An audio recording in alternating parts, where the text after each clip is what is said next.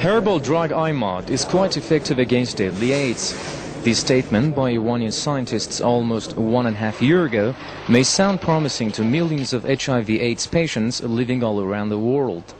The drug is said to improve the immunity system against the HIV virus and can be used besides other antiretroviral drugs. It's very efficient in increasing the number of CD4 cell counts. And these CD4 cell counts are responsible for the cell-mediated immunity, and it's actually the top of cell immunity agent. So in AIDS, HIV infection, actually these cells gradually decrease and the patients are imposed to different opportunistic infections.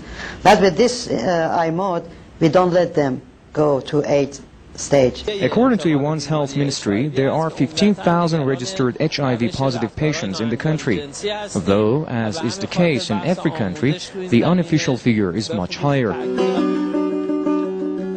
Amir is an HIV-positive patient who's carrying the virus for almost 8 years now. I was infected with HIV virus through tattooing. When I was doing my military service, a group of my friends were tattooing. I asked them to tattoo my body too. Unfortunately, this act caused the HIV virus to enter my body.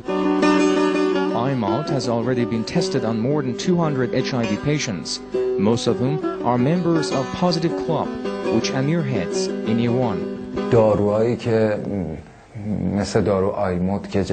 Some drugs, like the newly discovered IMOD, have had positive impact on me. In the beginning, my CD4 cell count was around 400, but after taking IMOD, my CD4s increased to almost 1,000. Despite all the hardships that HIV has already caused for him, Amir says IMOD has opened a ray of hope in his almost dark future. He says although the way to final cure is long, it is not unachievable. Saman Kujuri, Press TV, Tehran.